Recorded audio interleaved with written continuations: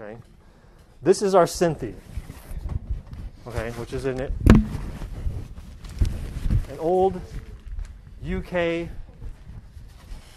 synthesizer. Okay, this Synthi is original to Stetson. In other words, Stetson bought this new back in the 1970s. There was a professor by the name of Fiesel, who also has his name on a rehearsal hall over there in McMahon, correct? Okay, that taught a winter term course in electronic music, and the university bought this as the hardware that he was using to teach electronic music.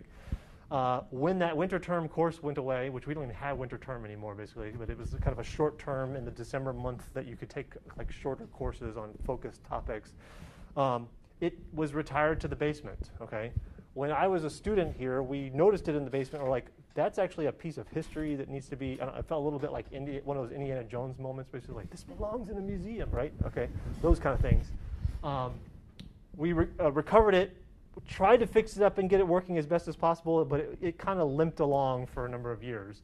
And then until about 5 years ago, I found an engineer in Orlando that was part of a makerspace in Orlando that was like, when I was telling him that we had one of these things, he's like, I would clean that up for free and get it working just for the pure experience of getting to work on one of these things. And he did.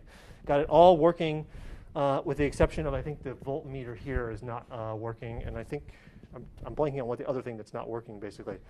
I'm not going to plug it in today, I don't think, unless I really go through this fast. But what I want to show you is the insides, to show you that some of these same components, the resistor, the capacitor, and these variable resistors that are pan pots, basically, are the same thing that's inside this creating electronic music sounds, okay? So opening this up is a little complicated, okay? And I am doing this. Please do not do this when you get in the studio, okay? Because it is, it's a fragile piece and it's not replaceable.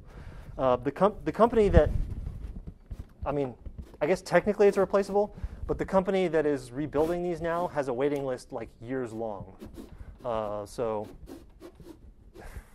it's not something that I would like to have to replace anytime soon. Let's put it that way, okay? So it's a wooden outer case, okay? And there's panels that slide out. And once you remove those panels, you can start to see some of the circuitry inside. But there's a pan pot, like I showed you that the back of the knob, basically. There's the back of the knob, and you can see all this beautifully laid out wiring with zip ties in it to kind of move things around. There's a transformer there. There's a capacitor there. Those are bigger capacitors than the one I was using, okay? I'm going to move this. I have to actually remove the power cable. And the other thing is don't do this, because, okay, let's see. That little circuit, I was using 9 volts of electricity. This plugs into the wall, which means it uses how much voltage? Do y'all know? 120 volts, okay? If I were in the UK, it would be, do you know, Nick, the difference? It's 220 or 240, depending on where you are. It fluctuates. So they actually use twice as much voltage in the UK, okay? Big difference between 9 and 120, yes? Okay? So definitely I'm unplugging this while I do this, okay? That's the reason why. The other one I felt comfortable just touching things while it's plugged in. This one definitely do not feel comfortable touching while it's plugged in, okay? I actually have to remove the AC cable in order to get this slide out. And the bottom piece has to slide out as well. But if we start to look on the inside here, you'll see a lot of the same components. There you go. Okay. So we have, I don't know, can you recognize all the resistors here? These are all resistors. This is a capacitor. These little brown discs are capacitors as well. They're just a smaller capacitor than the larger cylinders. Okay. But, and these are variable resistors too, for tuning it. So these are actually ones that they're not made to be serviced from the outside while you're performing, basically. But they did make it so that if it goes out of tune over time, you can open it up, and these little things here are actually to get it back in line, back in tune, and that's what that that engineer volunteer that helped get this back and rehabilitate it went through and read the original service manual, made sure that all of these are back in line, basically. So that's why you don't want to open this up and mess with it. I wanted to open up and show you that inside this seemingly closed system is nothing more than a bunch of those same components that I had my one oscillator connected out, in my original demo. Okay. And you can see some of the pan pots at the back, basically, and they even have resistors hanging off of them as they're connected to things. Any questions about what you're seeing in here? Yeah, come on. Like the little blue tubes next to the resistors, like the small blue ones. Here? Those? Yeah. Are those also capacitors too? Yeah, those are more capacitors.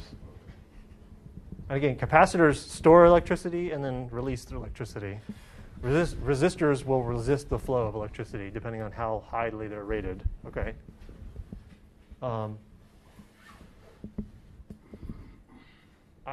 I hope this is not something that is intimidating to you, but my aim here is to demystify what's going on inside the box. Okay. We will be working from this side, okay, which is a lot nicer. And you should notice on this side some familiar terms, yes? What do you recognize up here? Reverb. Filter. Envelope.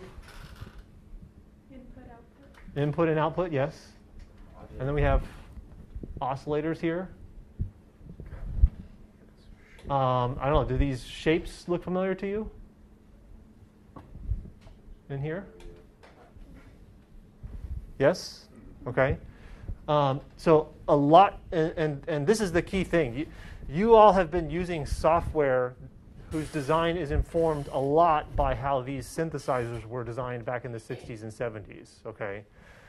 And so part of what I was so glad when I was able to reintroduce hardware synthesis into this class, because I think it will help you be a better user of software today, because the software today is informed a lot by the design aesthetic of these hardware synthesizers from the 60s and 70s. Okay. And getting some time firsthand with your hands on these things, I think will help you be a better user of today's technology as well. Okay. Any questions before we close?